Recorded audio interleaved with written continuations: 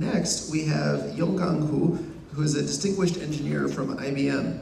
He's also a member of Spectrum Computing. So please join me in welcoming Yonggang Hu.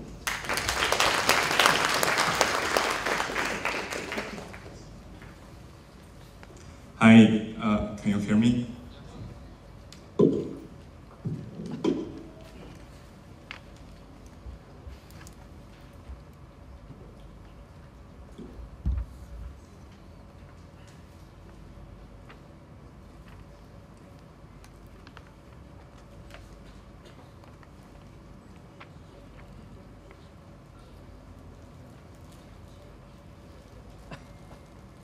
Could you play my slides?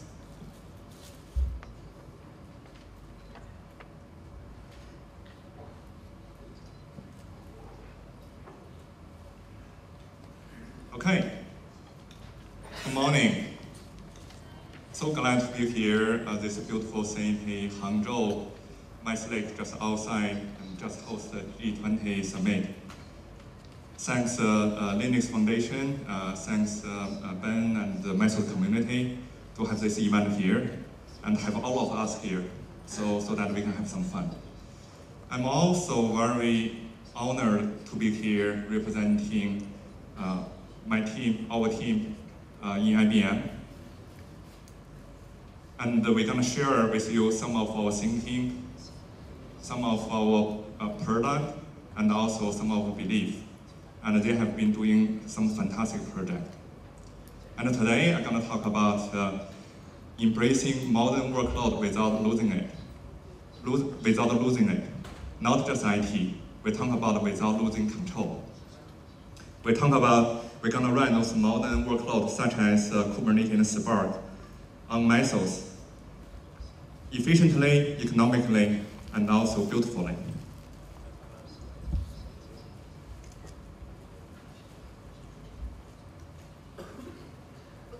We love Mesos. Otherwise, we wouldn't be here. We share the same beliefs as a Mesos community. Here we talk about the two-level scheduling. We talk about the workload management and resource management. Two different layers. We believe two-level scheduling will give you the performance, scalability, and application SRE.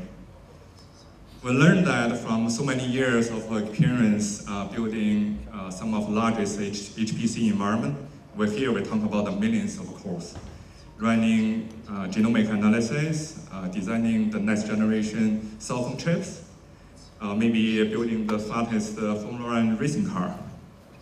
We also built some of the largest grade for financial services. Over there, we talk about tens of thousand cores or hundreds of thousand cores with thousands of GPU running billions of tasks. Last week, there was an election in US, Donald Trump versus Hillary Clinton. Of course, I won't go into the political and ugly part. So on the election night, at one moment, the Dow future dropped 800 points. At that moment, I bet all the great deployment at our customer all running like crazy, try to reprice the entire financial market. And here we talk about a market of 1.2 quadrillion US dollars. And this is 10 times bigger than the global GDP, 100 times bigger than the Chinese economy. This is how important the workload running on top of the grid that we built. And we also learned that from our experience building some of the cutting-edge Spark cloud service. Over there, we architect to support millions of users. And without two-level scheduling, that wouldn't be possible. We also believe that resource always limited, while demand always unlimited. We have a bank over there around 10 years ago. They ran 5 applications across 1,500 cores on a cluster, almost running 100% utilization. And over the past 10 years, their cluster capacity has been increased by 100 times. Right now, they're running at 150,000 cores. But still not enough, still cannot keep up with demand. The reason because is there's more application become bigger, application become more complex, there are more regulation, and there are more data to process. But they have a constraint, which is their budget. They have a cost constraint. They want to reduce costs. That's why they're working with us to do the cloud bursting and also improve utilization. The point is, you're gonna always have some limit. Could be either budget, could be data center capacity, could be electricity supply, could be your capacity from your cloud provider. In the case of Formula 1 racing, right, we have a customer called Red Bull Racing. It used to be #1. They limit by the Formula 1 regulation. That means at one moment, at any moment, they cannot use more than 30 teraflops of computer power to do aerodynamics design and simulation. Because for the racing, they want to level the ground. So you have a limit, and you also have a lot of demand. Then you need to run your workload efficiently, economically, whether in cluster, in grid, or in the cloud. Now how to do that? There's a two-level scheduling, workload management and resource management working in conjunction. That will be the key. And think about it, you need to be able to prioritize your work. You need to dynamically answer new demand in real time. You need to be able to do preemption. You need to be able to run many workloads in a shared environment so that you don't have a silo and so that your utilization will be high. So that's why two-level scheduling is the key, and we feel that we have some experience in this area. That's why we like to contribute. And we are contributing to Mesos community. And Ben already shared that we have 2 committers, and we have become #2 in the Mesos community, of course, after Mesosphere. And what I want to say is we are very grateful. We really appreciate the community, and Ben and team for all the support and guidance. Without your help, without your guidance, we wouldn't have achieved what we have done. Thank you. We're using Mesos as well at IBM for some of the IBM cloud service, for example, support Watson, and in some of IBM products. But we're doing more. Here we talk about how to support this ecosystem, how to help to expand the Mesos ecosystem. Over there we do a couple things. One is we want to bring more and more application and workload on top of Mesos. Secondly, we want to run those workloads efficiently and beautifully. And today, I'm so glad to share a news. We create a new component called a Spark Setting Scheduler, and this new component gonna be available on Mesos. And this component gonna enable Spark to run on top of Mesos beautifully. As you know, we also contribute to the Kubernetes integration with Mesos. And our contribution actually recognized by both the Kubernetes community and the Mesos community. And we're also adding, adding more capability in that area. And my colleagues are going to share in the breakout session. And we also bring some of our application from, and also application framework from IBM. We're going to put RSF and MPI on top of Mesos so that we can enable more workload to support HPC. Let's get into a little bit detail on the Spark side. So Spark definitely can run on Mesos, that's no doubt. But in some scenario, the Spark running on Mesos is not as good as we would like. In this case, you have 60 stream of batch jobs running through Mesos concurrently. And if you look at the chart, the x-axis will be the total duration, and the y-axis is the job runtime. And every single dot represents a job finishing time. What you can see here is Some job may be finished around 50 seconds, but there are some jobs finished in hundreds of seconds. And in some worst case, even in thousands of seconds. And here is the Spark session scheduler. It's a new component we have on Mesos. So what you can see here is it not only reduces the total runtime, but also make the workload consistently. Right? Meaning that you have consistent runtime, your workload is predictable, deterministic in production. And this exactly demonstrates that the power of workload scheduling in conjunction with resource management and working hand in hand perfectly. And we believe with this component, we're going to make Mesos the best open platform for Spark. Let's look at a little bit more. How about interactive workload? Here is a Spark SQL inside notebook, and want to run in a cluster, maybe cloud environment. People may think, oh, that's easy, go to Amazon, whatever public cloud, get some VM, and you can run it cheaply. But not so easy if you want to run it efficiently. Because if you go to get VMs, you need to know how many VM you need and what time. But Spark is a very high-level language. That's the beauty of Spark. You have no idea about how many tasks will be generated at each stage, and how many jobs, and the CPU and the memory requirements, and when those tasks need to be run, and what's the SLA. And make it even worse is if you have many users in the system, and it will become more complex. It will be very inefficient to have a siloed environment, say 10 VM for every single user, because in that way, you essentially maybe only get 1% utilization, because for interactive workload, you may run one task in 1 second, next 10 tasks in 2 seconds, and then after that you look at the result, and then the entire cluster will be idle. What you need to have is a shared cluster, and also an efficient scheduler. And the second scheduler is exactly the workload manager for this case. It aggregates all the demand, directly work with the Spark framework to understand the demand at every single stage, and then do the fine-grained scheduling.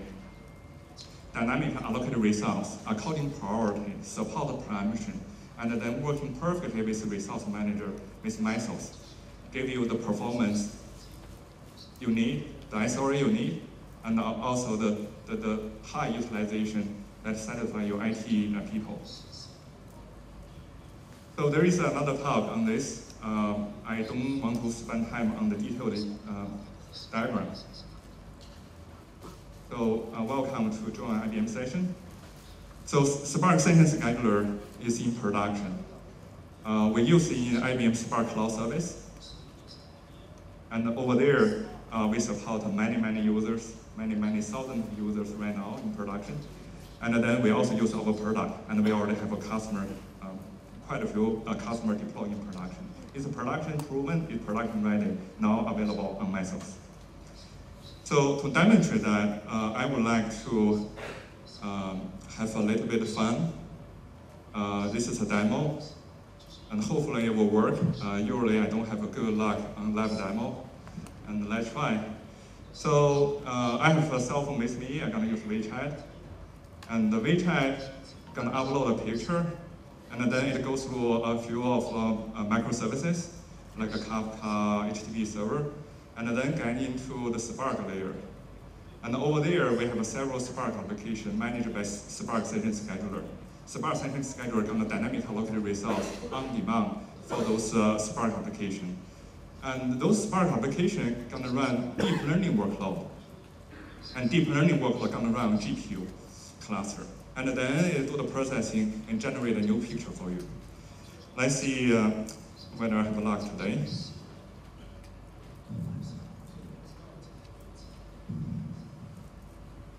So this is my cell phone. This is WeChat.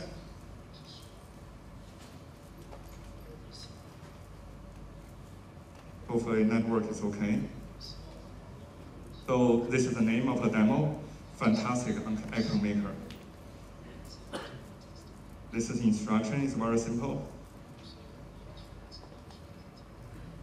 So let's upload a picture. So how about doing a selfie?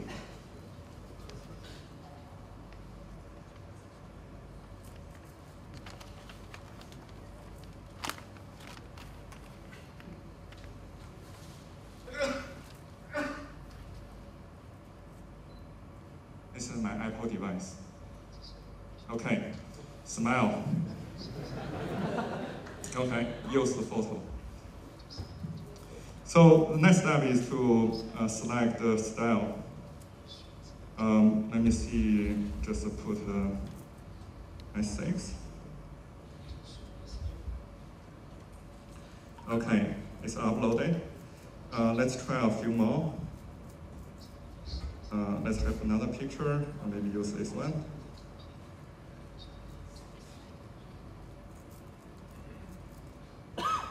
Let's have another style.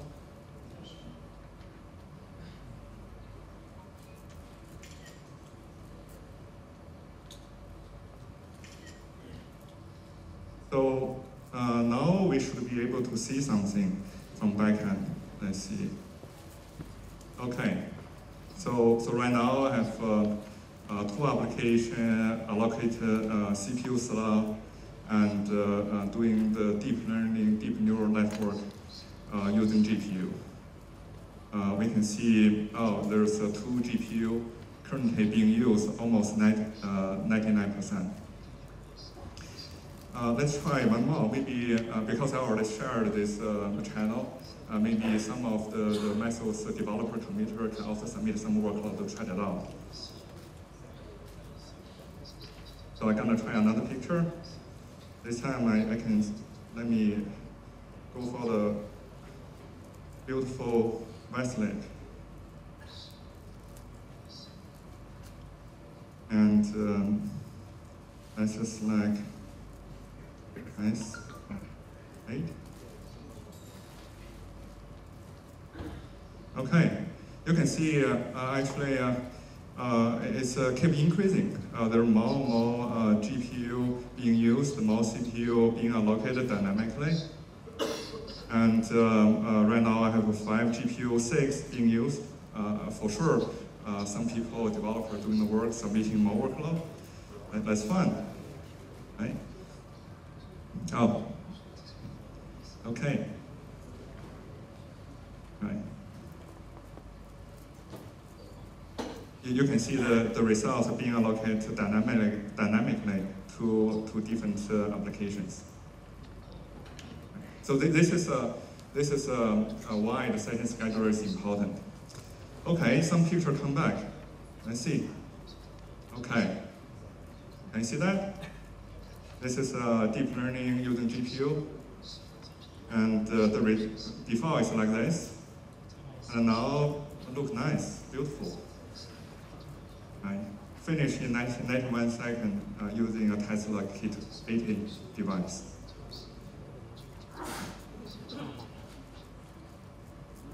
Okay.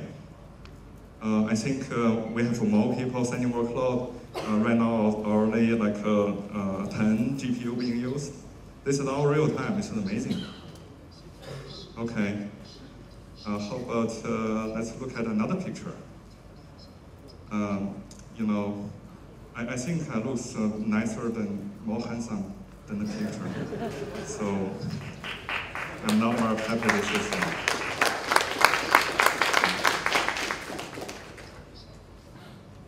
All those GPU are fully being used. Oh, in real time. Oh, another picture come back. Is that beautiful? This is the picture before, and this is one. I think everybody can become Monet. Okay, let's switch back to the presentation. And later I'm going to publish the WeChat channel, and everybody can have a try. Okay, so we talk about the Spark Session Scheduler. We talk about the Kubernetes. We talk about RSF, MPI for additional workload, and we have those components available, major components available. But to be enterprise usable, those components are not enough.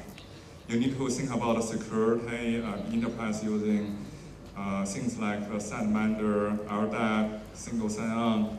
You need to worry about the image registry, think about the network, think about authentication, authorization, things like that. There are a lot of open source tools available, and they are very valuable. But the question is whether you want to build yourself.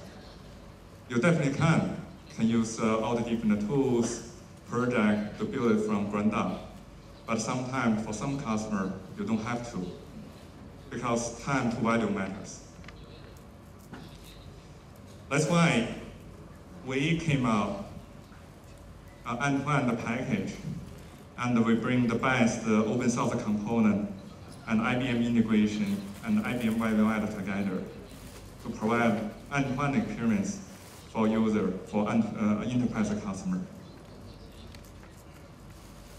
Another good news to share is it's available now. We have the community edition, and you can download and use for free.